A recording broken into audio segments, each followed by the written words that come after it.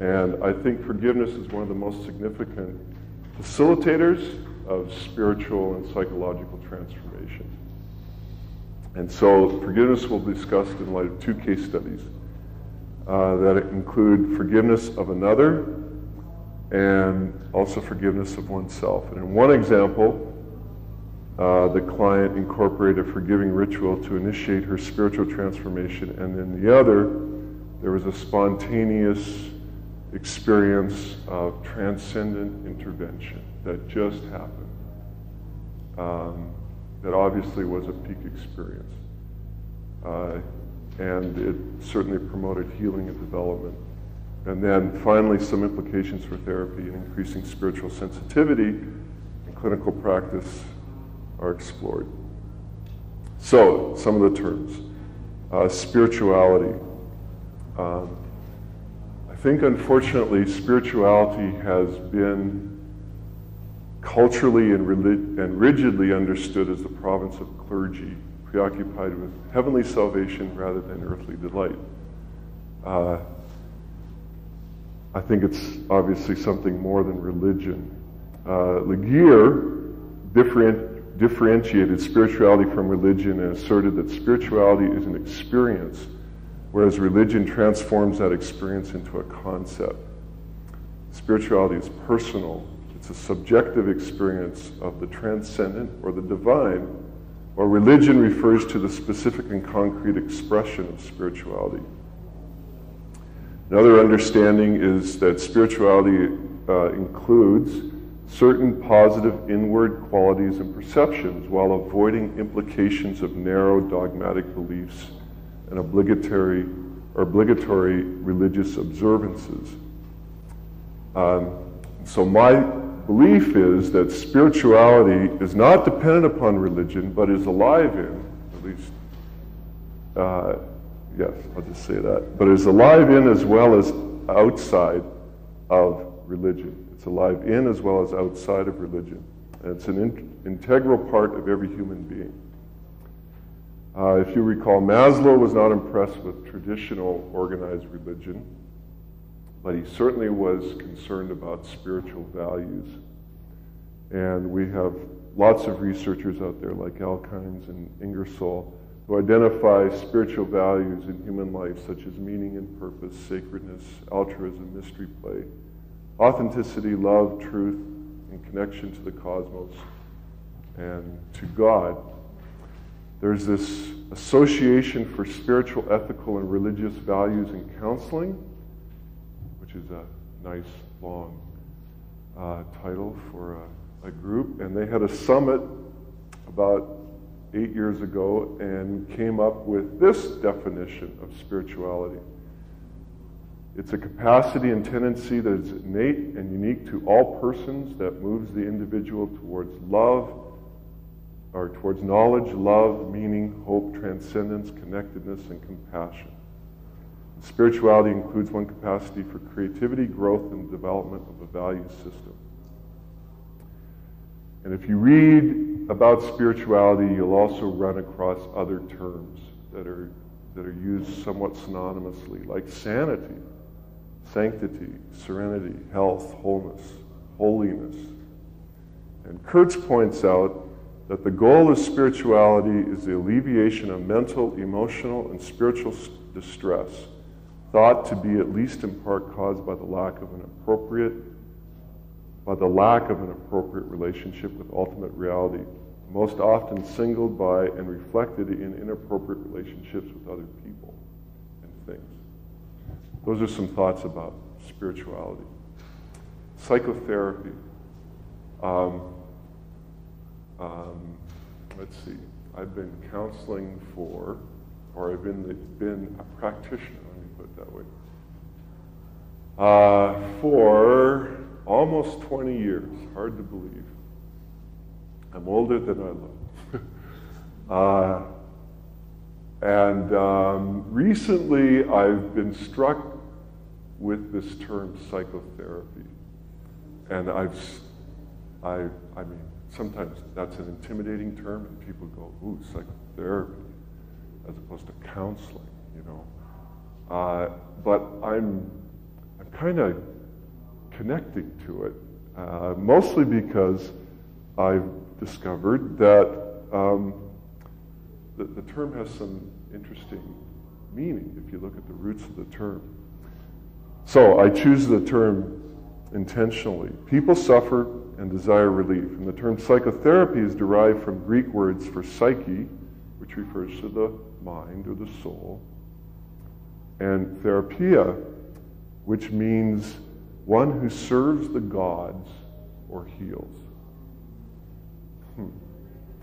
I like that, because the connotation is that psychotherapy is the process of promoting spiritual intervention or enlisting the divine in an effort to heal both the human mind and soul.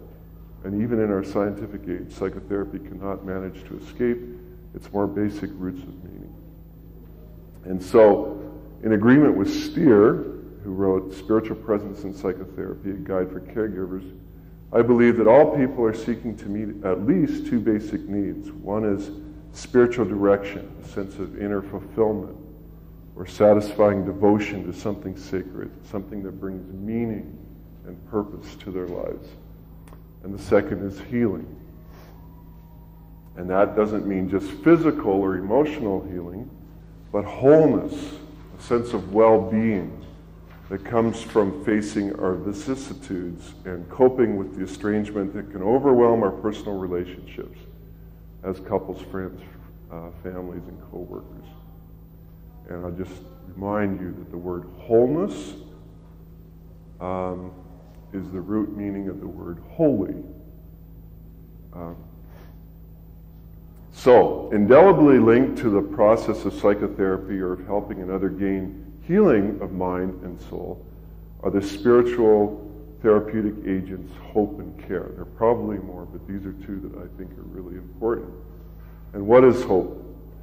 I thought I'd throw this in because Mary Pfeiffer is here this weekend, so I read somewhere that she said there's no such thing as false hope, because it's a bit of contradiction in terms, right? Hope has been described as having two components. Snyder, I don't know if you've heard of Snyder, the psychology of hope. He talks about hope as having at least two elements. And the element of hope that people speak of when they become inspired is one component, sometimes called will or willpower, as in the will to recover or learn to live, or learn or live. Hope promotes the promise of healing. The second component of hope is wakefulness. This hope is attached to something or someone. People place their hope or their trust, their confidence in another or in an agent. At times, this kind of hope is invested in something more ultimate, like a higher power, God. This hope promotes faith and meaning despite circumstance. So instilling hope for healing by trusting the change process demonstrates the spiritual nature of psychotherapy. Hope that inspires, and hope as a promise of healing, and hope in you, and hope in some force that can promote change. Psychotherapy is also motivated by an immersion in the experience of care.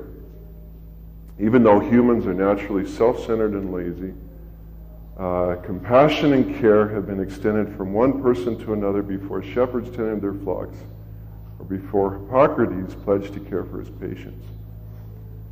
So relying on a Judeo-Christian perspective, which is the one I come from, perhaps care happens because God cares for all people and all creation, and that we should somehow share in this task through care for one another.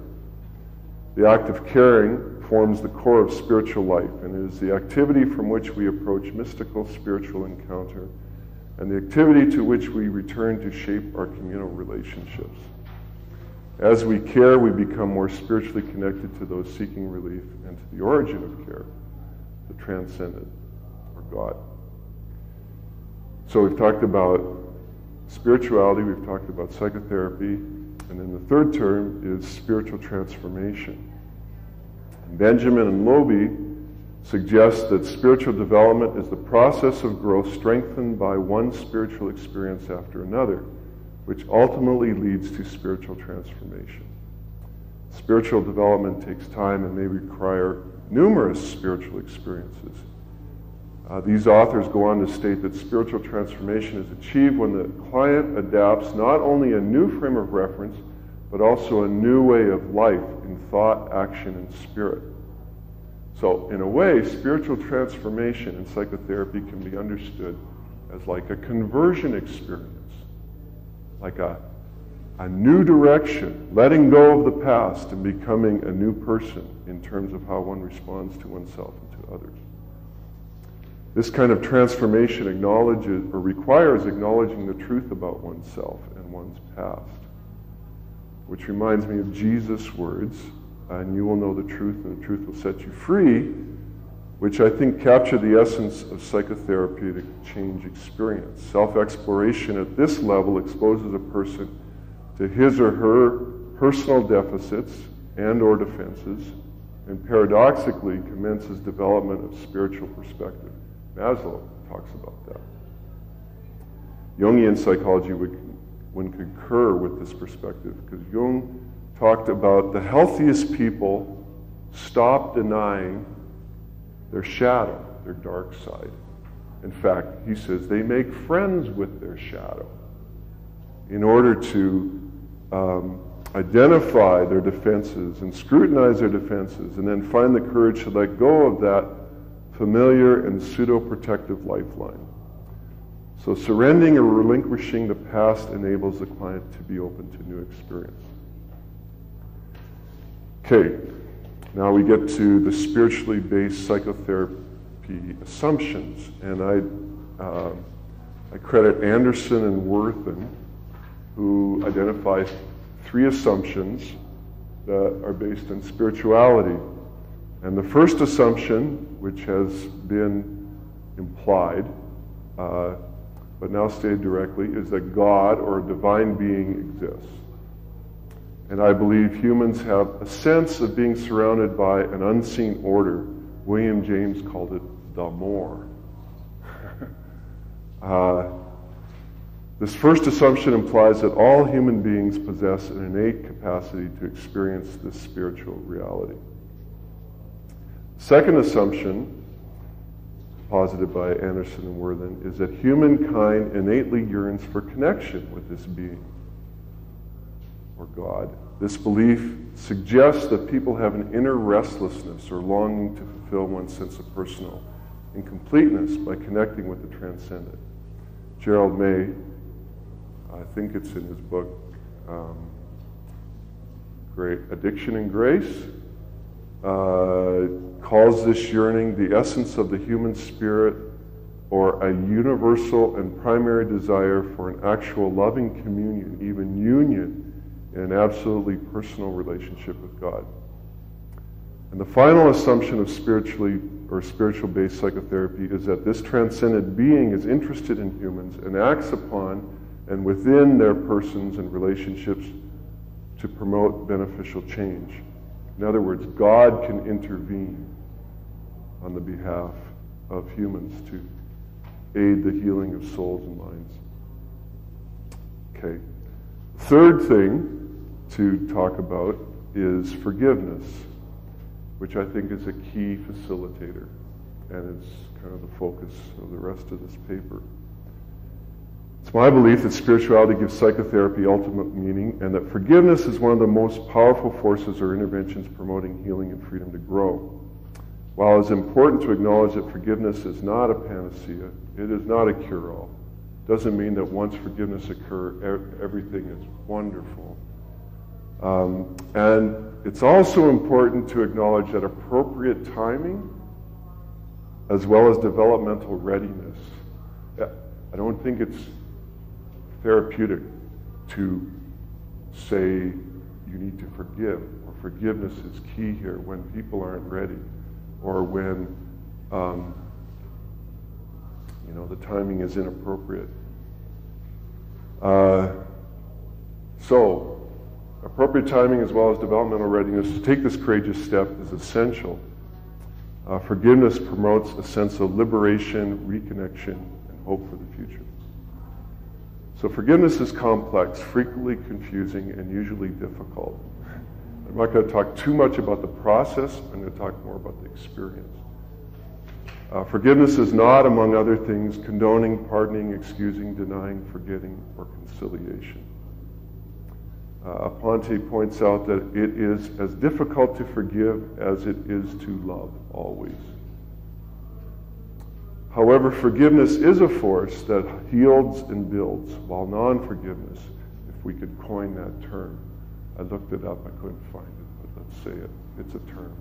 Non-forgiveness divides and destroys.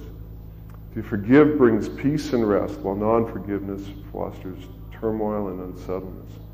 Forgiveness promotes love and openness towards ourselves and others. Non-forgiveness destroys the spirit of care within us and between us by holding on to anger and resentment. Forgiveness facilitates warmth that stimulates growth. Non-forgiveness leads to coldness and shuts us down. There are various perspectives on forgiveness. Hargrave and Sells indicate that forgiveness usually refers to releasing resentment towards an offender, restoring relationships, and healing inner emotional wounds, or releasing the person who caused an injury from potential retaliation. And this demarcation of forgiveness promotes the concept of reconciliation between an offender and a wrong party. And that's a really important part of forgiveness. It's not the part I want to emphasize. But, so, although forgiveness can restore relationships, I do not believe that this is the universal goal of forgiveness. Because forgiveness is always possible, while not all relationships continue to be viable. I don't know what you think, but that makes sense to me. Worthington says that forgiveness requires empathy for the offender, the humility to see oneself as fallible and needy as the offender, and the courage to commit publicly to forgive. So the desire to understand the offender's anguish that might have promoted his or her harmful actions is a noble and at times achievable goal. However, this comprehension of forgiveness can sometimes be at odds with the emotional needs of the victim. And while I think that would be something to pursue, it's not necessary for forgiveness. Another understanding of forgiveness includes remorse on the part of the offender, and that the wrongdoer accepts responsibility for the injustice, giving the opportunity for compensation. And this approach seems to put a premium on victims or clients retaining power in the relationship by ensuring that they offer forgiveness only when the perpetrator of wrong becomes accountable and justice or recompense as they see it occurs. And I think that's a limited view of forgiveness. So, although the views expressed above lend meaning to comprehending forgiveness, in my view, these perspectives can be limited to specific situations. And so, a more comprehensive understanding of forgiveness from a spiritual psychotherapeutic stance is directly related to all those who forgive and includes two basic themes that I'd like to promote. First, at its core, forgiveness is a freely made intention to let go of pain, bitterness, resentment, and anger to which we hold another. It's important to acknowledge that these intense negative feelings also restrict the forgiver's growth and development. So the desire to let go or relinquish the emotional wounding grows out of a commitment to free oneself, as well as the other, from the bondage of the grievous depth of hurt. When one forgives, it is always the forgiver who benefits and changes, even though the act is interpersonal. So, it sounds a little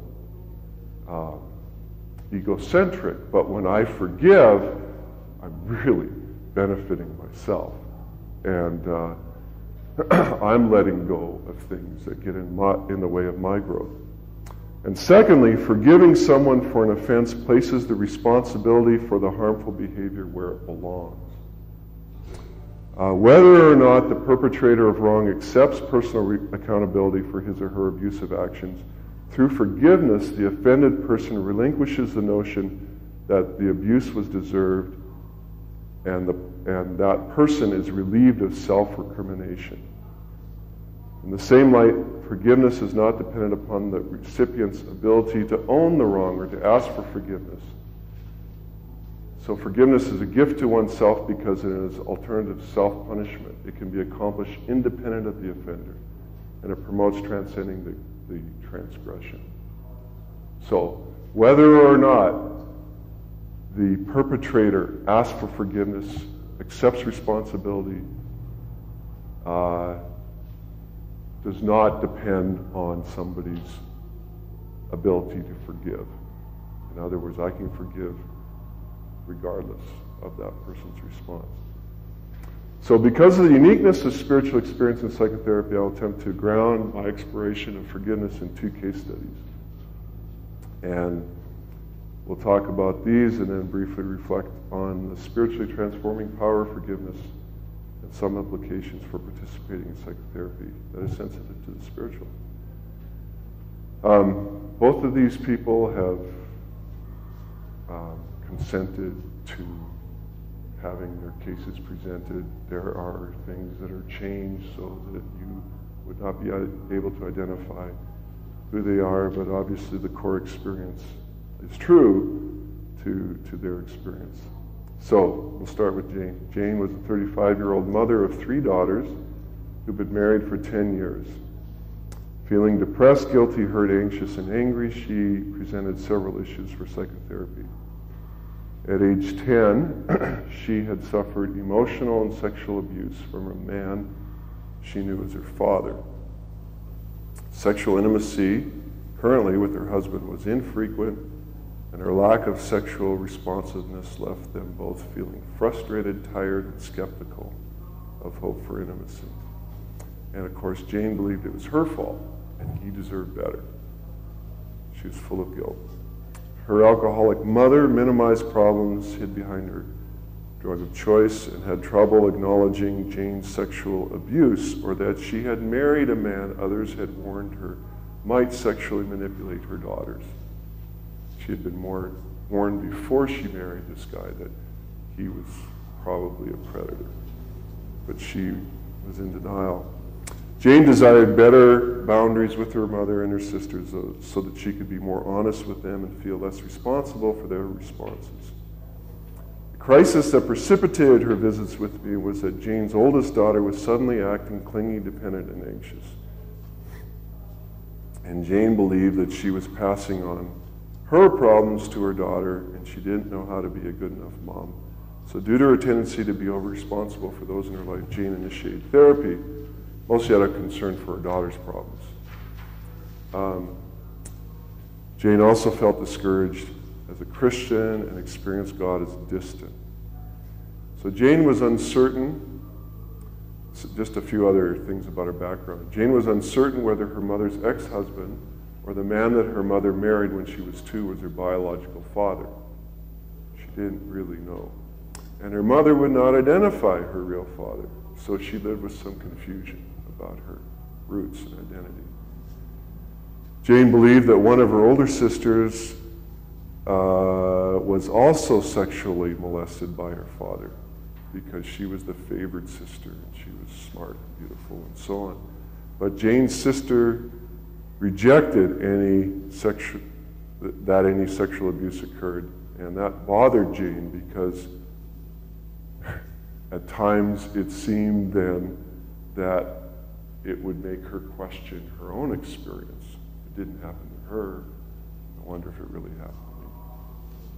Jane had no contact with her husband's ex-husband, but saw her mothers and sisters regularly. Her father died 9 years prior to our time. Jane had engaged in counseling previously with her husband. The focus had been on her past and her dysfunctional family. That's what her husband called her family. And she had exited fairly quickly. The crisis with her daughter compelled her to try therapy again. She was not very optimistic about resolving her problems. So psychotherapy commenced with me affirming her for exhibiting enough courage and self-care to come. The first several sessions were spent exploring, clarifying, validating her legitimate feelings over the events in her life. We did discuss some different parenting approaches with her daughter. Jane and I processed how she could own and authenticate her feelings regardless of others' acceptance or response to them. In our fifth meeting, she stated that she knew that what her father had done to her was still affecting her, but she just couldn't let it go. I asked her if she had forgiven him. Her response was that he had never accepted responsibility for what he had done. He was already dead, and besides, she didn't know if he deserved forgiveness. So then I asked her if she deserved the guilt, hurt, anger, and insecurity that unforgiveness was using to punish her and keep her from being free to love and be intimate. And she had not considered that forgiving another resulted in freeing her to move forward and trust herself and others. And so as we discussed her experience of letting go of the harm that her father had caused, we decided that she would write a letter of forgiveness to her father. This was a pivotal point in psychotherapy. It marked the date that she referred to as a conversion experience. And so with Jane's generous permission, I'm honored to share this letter with you. This is one of the most moving letters of forgiveness I've ever read. I was teaching a class earlier this summer on spirituality and psychology, and I read this letter, and it overwhelmed me. So we'll see if I can read this. And by the way, she knows that her letter has been read in various places, and it encourages her when other people feel moved by her letter. So here's her letter. Dad, I loved you and you used me. I trusted you and you betrayed me. I needed you and you took advantage of my need, my want, my loving, or my longing to be loved, to be intimate. You took and gave me ashes. I just wanted to be close to you. You were big and strong. I wanted protection. You exposed me, then you rejected me.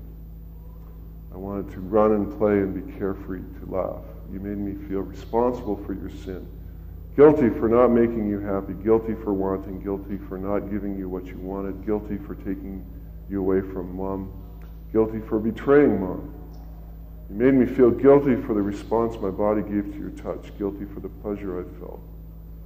I've hated my body for responding to you and felt separated from my God-given sexuality, God's gift to me to share with my husband.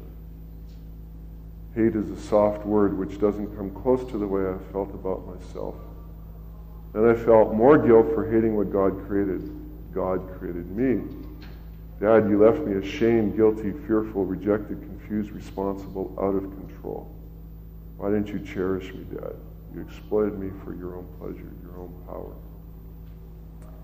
I'm tired of taking responsibility for your sin, Dad. You chose to take advantage of my trust and innocence. You may have been abused too, but that doesn't excuse you anymore. You made a choice to abuse me. I didn't want it. The things I wanted from you were God-given human needs, a child's need for love, my need for love. Dad, I have a boulder of guilt and shame and anger. I give you my shackles. I give you my bondage. It was never mine to carry. Your sin, your guilt. Before God and my husband, I give you full responsibility, Dad. You carry it to the cross, Dad. I have taken this to God so many times. He didn't take it because it wasn't mine to give. I'm innocent. I forgive you, Dad, and I'm going to keep forgiving you. I'm taking my life back, Dad. I take back my need for love. I take back my innocence. I take back my sexuality. I will take back my ability to love and to trust. I take back my beauty. I take back my dignity. I take back my honor and my self-respect. I will learn to live these things out daily in my life and in the lives of my husband and children. I will be free. That's a powerful letter.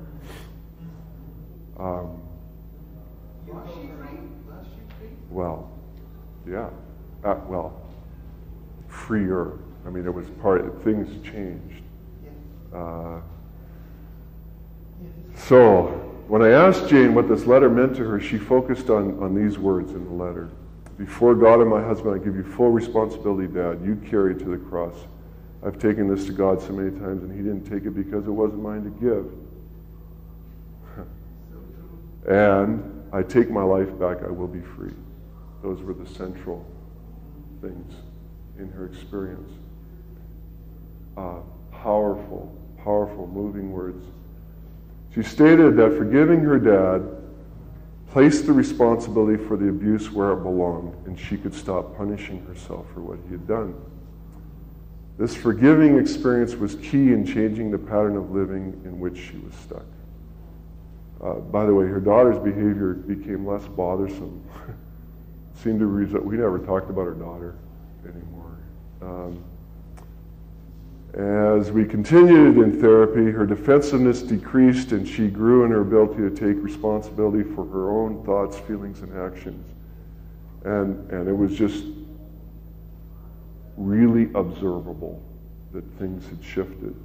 And one way this transformation became evident was that when her husband joined therapy, she encouraged him to deal with his own issues instead of coming to help her, or instead of focusing on her intimacy problems, which was really quite remarkable and a big shift in their relational experience. Proved very fruitful.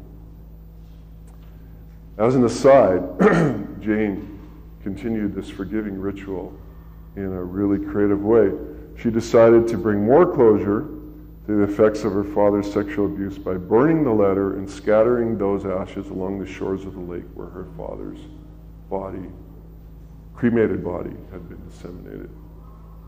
She wanted to make sure that somehow he was close to those words. Okay, we'll comment more about that in a bit. So the second clinical encounter is with someone I'll call Betty.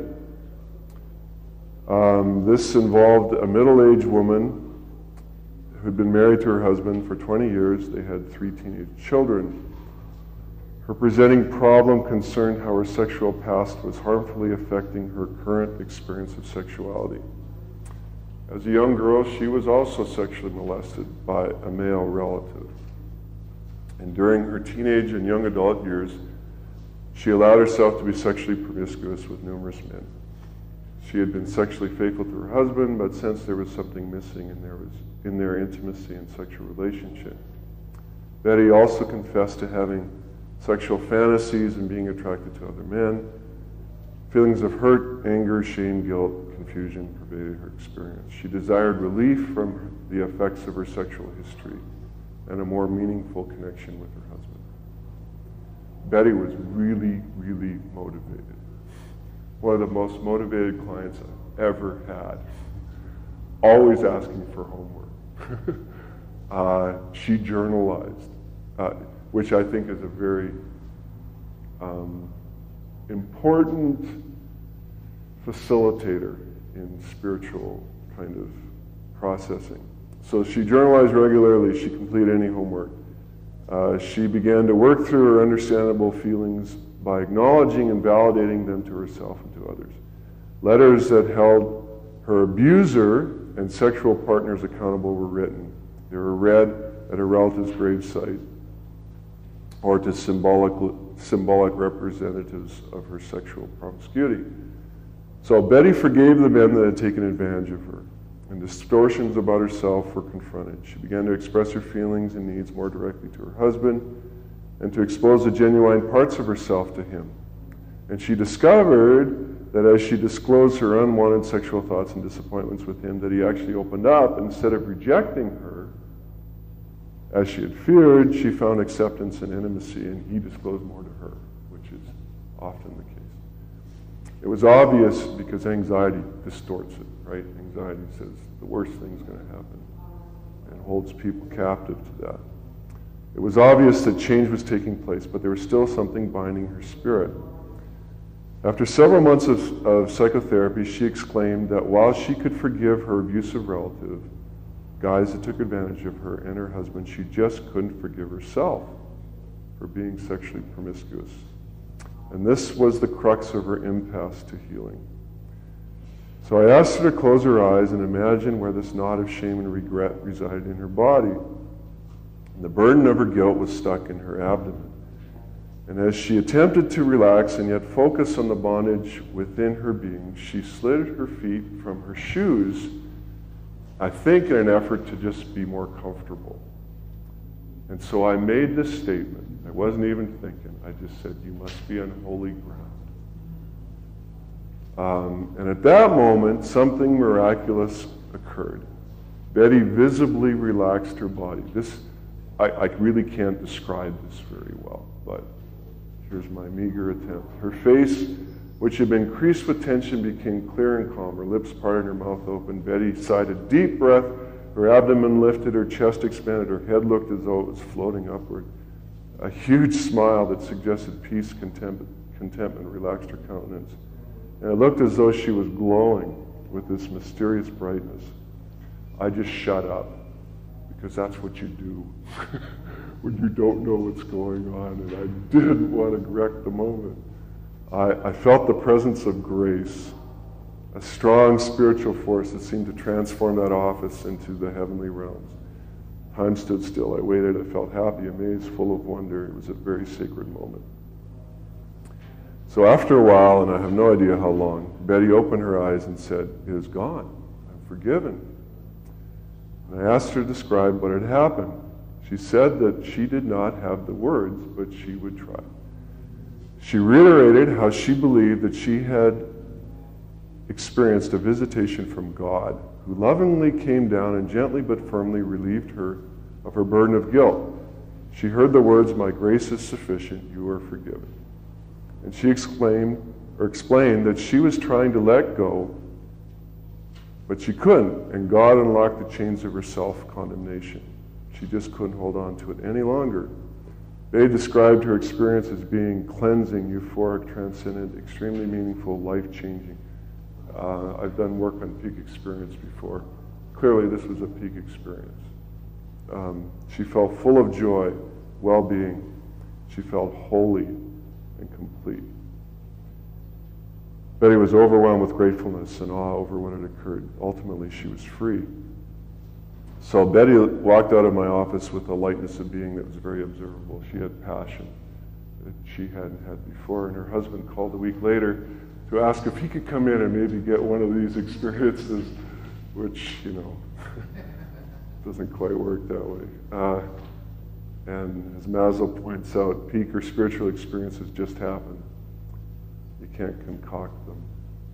When Betty came for her next session, which pretty much was the last session, because transformation had taken place. I mean, we were done. She asked me why I had said, "You're on holy ground." And I lamely referred to the Old Testament story of Moses, who was instructed to move his shoes in front of the burning bush because he was on holy ground. But the truth was that those words just came out. I just said them. And she believed that those words facilitated her opening up to the transcendent or to God. And upon reflection, I wonder how many weeks of psychotherapy that spontaneous spiritual intervention had replaced. So she gave me a poem. At the end, it's called Letting Go. Letting go is about breaking the chains that tie you up inside, releasing the captive self you've been punishing, relinquishing the grip fear has on you, giving up the need to control your emotions, ending the lies you tell yourself, freeing yourself of the power of the past, getting unstuck from discontent, enabling yourself to grow, empowering yourself to change, increasing your vulnerability before another, strengthening your ability to be intimate with another, allowing yourself to be healed, embracing forgiveness for yourself, extending forgiveness to others, opening up to grace. So, those are two really powerful accounts of spiritual experience in psychotherapy. So here are some implications. As mentioned earlier, the goals of psychotherapy are to gain spiritual or meaning or spiritual direction, to find more personal wholeness by discovering connection to God or the transcendent, and to remove those impediments that prevent healing and growth. So let's look at some of this in light of the case studies. So let's talk about forgiveness and some of the connected features. In psychotherapy, the essence of forgiveness is freeing the heart from bitterness, resentment, and vendetta so that it's open to love and growth. I think forgiveness is an act of the will. I think that's a key thing. It's a choice. So it's an act of the will that chooses to release the control that the wound and that the offender has in the person. So the person who is hurt chooses healing and thus forgiveness as his or her own task. It is not dependent upon remorse, owning responsibility, compensation, or punishment on the part of the offender. The choice to forgive opens the door to emotional healing, which is always desirable, and to reconciliation if it is safe, prudent, or even possible. Forgiveness is a spiritual experience that leads to spiritual transformation. It's important to note that responsibility is an essential component of forgiveness. Change occurs when responsibility is appropriately directed. Through forgiving her father, Jane placed the responsibility for her experience of abuse squarely on his shoulders. She encountered release from resentment, mistrust, anxiety, pain, and self-punishment that interfered in her current relationships by making her father accountable for his sin, even if he was unable to accept it. Forgiving offenders leads to freedom for victims. By accepting responsibility for her sexual choices, Betty opened herself up to experiencing forgiveness that came from beyond herself.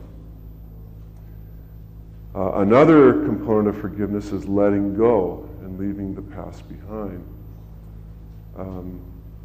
In his book, The Rag and Muffin Gospel, author Brendan Manning discusses how spiritually mature people become like children because children have little or no past or history.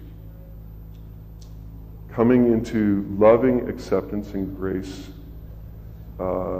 means forgetting about what lies behind and being accepted as one is. Transpersonal psychologists like Maslow indicate that one of the qualities of self-actualized or spiritually mature people is that they live in the present.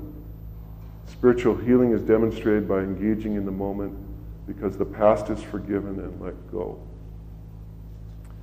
M. Scott Peck, his classic book, The Road Less Traveled, states that the road to spiritual growth is a process of letting go and taking hold. So by letting go of the effects of non-forgiveness, Jane and Betty could take hold of healing and growth. Are we? We started late, but I'm almost done. Okay. Rituals also enhance spiritual transformation experiences in psychotherapy. In fact, Ingersoll asserted that a ritual is often the mark of a spiritual experience. For example, letters and being read and burned and so on. These rituals mark the ending of pain and a new beginning to love and hope again. And the creativity, the poetry and original actions that was evident in these rituals, I think, is also an expression of spirituality. And here's something I've discovered. As people grow in their psyche and spirit, more creative expression and spontaneous inspiration naturally occur. It just seems to happen. It's one of the ways you can tell that something's going on. Perhaps it's because they're closer to God. But one of the things I like about rituals is that they can be dated and used as a reminder, a marker point. This date, something happened. It's a reference. Psychotherapeutic agents, hope and care. So let's talk about hope. Hope gives direction and meaning to therapy. I discovered in Spanish the verb for hope, and I can't speak Spanish, but esperar, I don't know how to say it, also means to wait. This is where trust in the therapist, God, or the therapeutic process occurs. Trust means delaying gratification because you have hope that the good outcome will come in time, after the hard work of facing the truth about yourself. So when Jane completed her therapy with me, she gave me a card, and one of her written statements was, "Thank you for believing me until I could believe in myself." And I recalled that I had affirmed her for coming, and I think I had actually said, "I have hope for you." And it was as though she had borrowed my hope until she regained her own. Hope is a spiritual gift that empowers us to see others not merely as they are, but as they could be. I think it's an important thing to instill in therapy. Care. Care is another spiritual ingredient for psychotherapy. I don't know if you've read Gerald May's book, Simply Sane, Spirituality and Mental Health. It's an old book. He revised it about 10 years ago. Great book. He suggests that growth and healing are neither events or interventions, but processes that are allowed to happen naturally. For therapists are participants in the process who sacrifice control of therapy to spiritual experience. So recall Betty. She encountered the spiritual presence of God's grace and forgiveness. I was merely an observer. I felt the encounter as a caring attendant to the process. I certainly didn't make the event happen. So as a therapist, I'm not healing another, but I bring the problem or injury to, in May's words, a more natural state, a cleansing and purifying, by cleansing and purifying and allowing rest so that healing can take place. It's like doctors, he talks about that. Then openness to the divine intervention. One of my assumptions was that God could intervene in the life and the lives of human beings. And so when a sudden appearance of change-inducing influence comes from beyond the client, I attribute this to God. Often this influence is much less vivid and dramatic than the one Betty experienced. But frequently these experiences are more subtle, occur in smaller sacred moments over time. But all who experience those experiences report a sense of change being initiated from beyond themselves. So we could engage with the supernatural with practices like prayer and relaxation and so on. But I think it's just really an openness to understand that the transcendent is amongst us. And we can't orchestrate his intervention. Anderson says that therapists who are attentive to the possibility of divine intervention take on a more contemplative stance, a more listening or observing posture. Finally, as a result of my experiences, I often engage in a number of practices in order to increase my own openness to perceiving the advent of the transcendent. So one of the things I do is, as I'm listening, I often ask myself, how would God listen and respond to this situation? I've also discovered that I've increased my sensitivity to the intuitive voice, which means I'm less afraid or intimidated to suggest something that might seem unusual, because it might come from a transcendent source. And I also remind myself that I need to let go of coming up with interventions and allow God to provide direction. This helps me to release my own change for agenda so clients can occur, so that change can occur naturally. And other times I look at them and I say, I have hope for you to myself. I care for you. And I'm very conscious of the healing process of forgiveness when it's timely and appropriate. Jonathan Edwards wrote this great statement several hundred years ago, and I'll just remind you of it. Spirituality is less a method than an attitude, a posture of one's being that allows seeing not different things, but seeing everything differently. So, as psychotherapists and academics, I think we might benefit from relinquishing our desire to fully explain and control the mysterious aspects or experience of to control the mysterious experience of change and growth. Our clients would be the ultimate benefactors. And I like the way Gerald May stated the challenge. Mastery must yield to mystery. I know we're out of time.